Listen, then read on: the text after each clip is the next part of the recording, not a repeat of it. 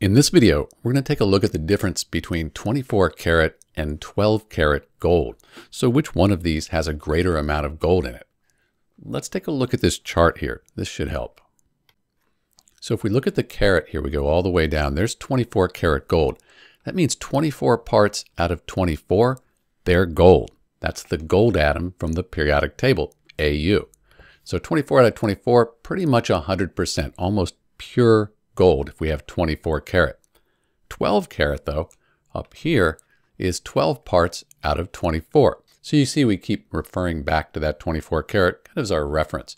12 over 24, that's just 1/2. You know that's 50%.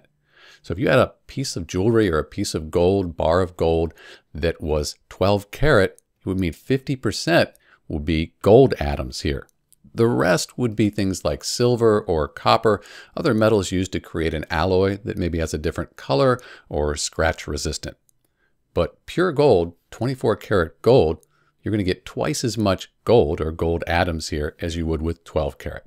This is Dr. B. Thanks for watching.